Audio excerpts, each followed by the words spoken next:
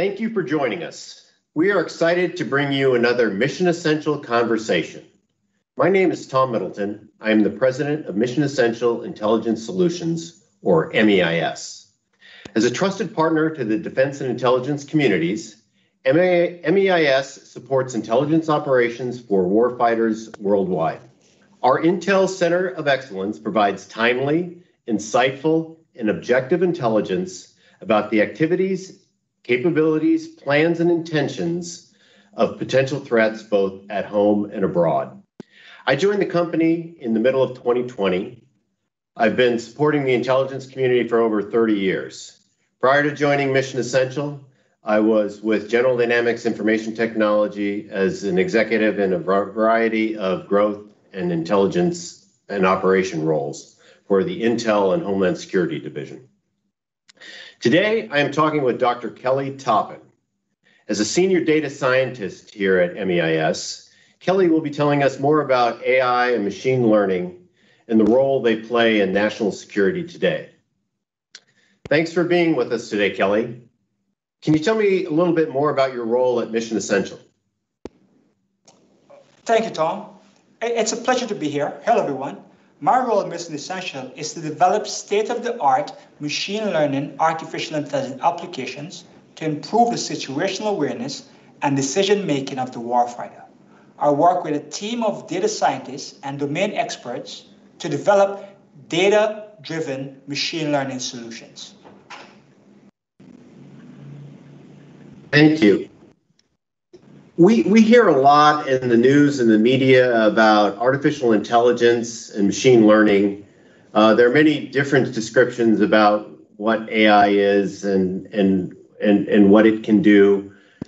What is artificial intelligence? Great question, Tom. The term artificial intelligence was first coined in 1955 at a summer research project at Dartmouth University. They defined AI as the problem of making a machine behave in ways that it would be called intelligent if a human were so behaving.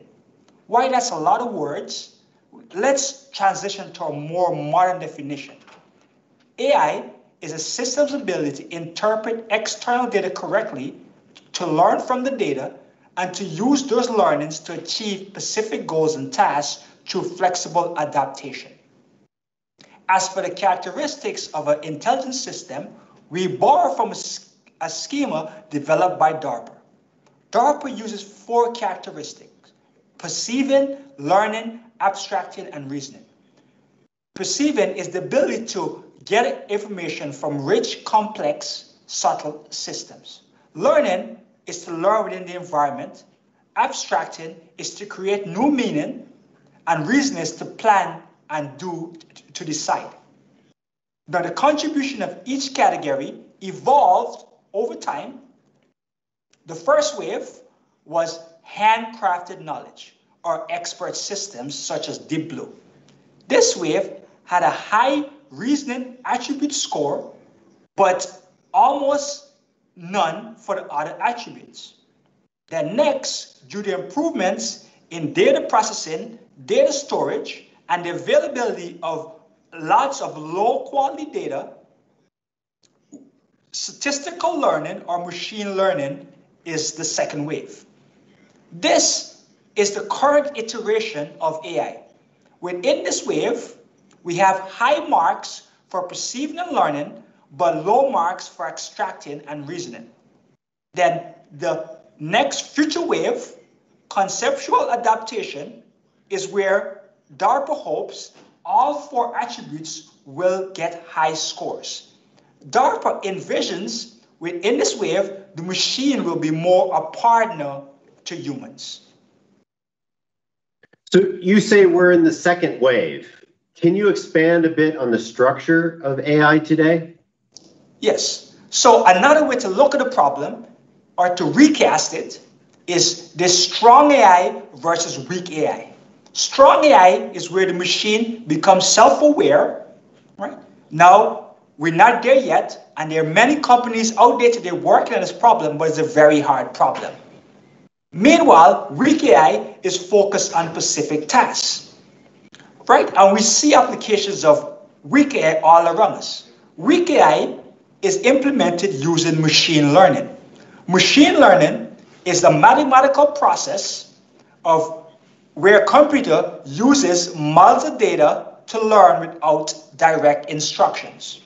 So essentially, another way of taking it, machine learning uses methods to automatically detect patterns in data, then use the uncovered patterns to predict future data or future outcomes of interest.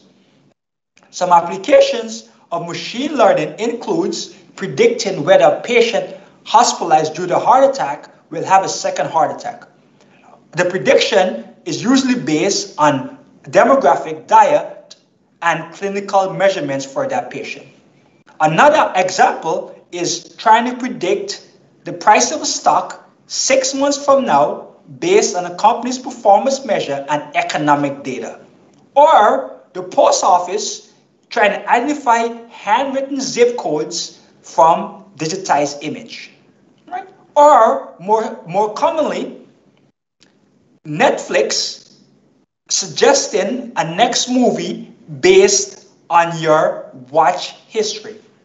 So as you can see, machine learning is in full use and it's all around us today. Well, those are some fascinating real-life use cases for artificial intelligence. So what are some of the steps used for artificial intelligence, AI, machine learning implementation? Great question, Tom. So the AI life cycle consists of 4 manageable steps. The first one, of course, you want to define the problem and specify the system objectives. The second step is where you're going to spend 85% of your time. You want to gather your data and you spend a lot of time cleaning this data. This is an essential part because the data that goes into your model will determine how strong or how successful your model is at predicting what it needs to do. The third step is you're actually going to model using machine learning algorithms. So you're going to build the model and you're going to test the AI system. The fourth step is production management. So you're going to deploy the system and you're going to engage in a feedback loop of continuous training and updates. So what are some of the machine learning algorithms? So the machine learning algorithms today can be classified into 4 major groups. The first is supervised learning. Supervised learning is where the data has labels, right? So you give the machine an example of an input and what the output should be, and the machine learns over time. And the goal is to make predictions based on new unseen data. The second category is unsupervised learning. In this case, the data is unlabeled. So the goal here is to extract key information from unlabeled data. The third case is semi-supervised. So the key word here is semi, so that means that only a small subset of the available data is labeled. And the fourth category is reinforced learning. In this category, an agent acts in an environment and is given rewards for performing appropriate action. The agent over time learns to maximize their reward. So given where we are in the evolution of AI or currently today, what makes a good machine learning problem? Yes. So a good machine learning problem is when you try to augment the specialized knowledge of a domain subject expert rather than replace it. Right? So any organization that generates or aggregates data should deploy at least one machine learning algorithm to make sense of that data. Right? And the task is always the same. The algorithm takes the data, identifies the pattern, and that forms the basis for future and further action.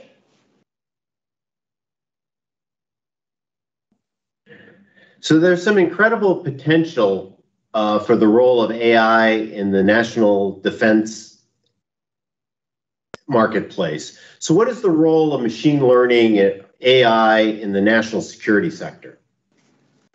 The age of big data is here. John Keynes said, "When my information changes, I alter my conclusion." What do you do, sir?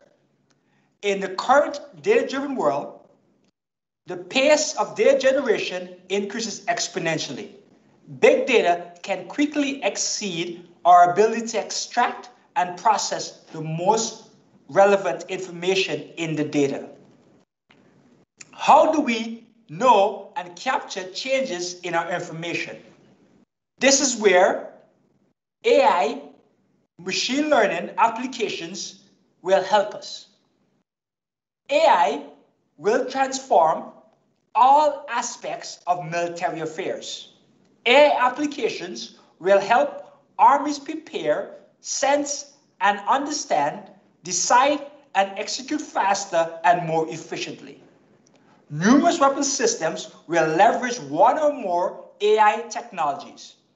AI systems will generate options for commanders and create battle networks connecting systems across all domains. It will transform logistics, procurement, training, design, and development of new hardware. Adapted AI will demand the development of new tactics and operational concepts. In the future, warfare will pit AI application versus AI application. The sources of battlefield advantage will shift from traditional factors like foresight and level of armament to factors like superior data collection and assimilation. Connectivity, computing power, and algorithms, and system security will decide the winners of tomorrow's wars. AI-enabled modeling, wargaming, and scenario analysis will help analysts discover potential courses of action, predict adversarial decision points, identify goalposts of low probability and high impact scenario for U.S. interests before they occur, and therefore help us preserve our way of life. So that can provide some powerful tools for the U.S. defense industry. So after ODNI launched the AIM initiative, a strategy for augmenting intelligence using machines in 2018, MEIS, our organization, decided to investigate how it can incorporate machine learning into its information dissemination workflow. Can you describe, and you've been in front of this project, can you describe this project? Yes. So if we back up a bit and look at the cornerstone of Mission Essential Intelligence Solution, MEIS believe the characteristics of effective intelligence are timeliness, relevancy, accuracy, predictability, and tailored solutions. Right? We launched our project to help the national defense sector achieve the goals of effective intelligence. And we launched our project with two goals in mind: distribution and automation. When we say distribution, for operational decision makers to make the best decision, we looked at rapid targeted dissemination. More operational decision makers, we want to enable automated targeted delivery of time-sensitive intelligence to users with the need to know. Right? This delivery, we hope, using our AI tool, will become more precise over time through the micro-targeting of alerts and break-even events or steady-state content to our IC customers, even down to the individual level. Then the next goal, automation, was all about reducing human error and improving network performance and uptime through low or no touch configuration, orchestration, monitoring, assurance, and reactive issue resolution. Kelly, you've described some incredible opportunities and potential with regard to AI. What are some of the challenges with implementing machine learning in the national defense sector? Great question, Tom. Apart from the usual concerns such as ethics and bias, we have an additional concern within the national defense sector. That concern is no unique algorithm or model exists that can apply in all situations. And off-the-shelf tools are not necessarily the best solution. Black boxes are bad in life or death situation. If a social media engine suggests the wrong article, movie, song, there is relatively no harm since you can simply skip that article, movie, or song. However, if the same black box suggests the wrong action to the warfighter, such as sending him or her the wrong replacement part in the middle of a firefight, lives can be endangered. Therefore, we must take our time to get this right.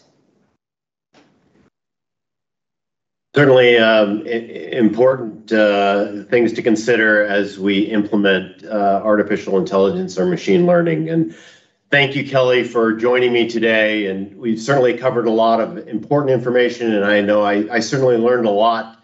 Machine learning and AI play an integral part of the national security strategy now and going into the future. And I'm excited that you and certainly our team at MEIS are making an impact in this growing field.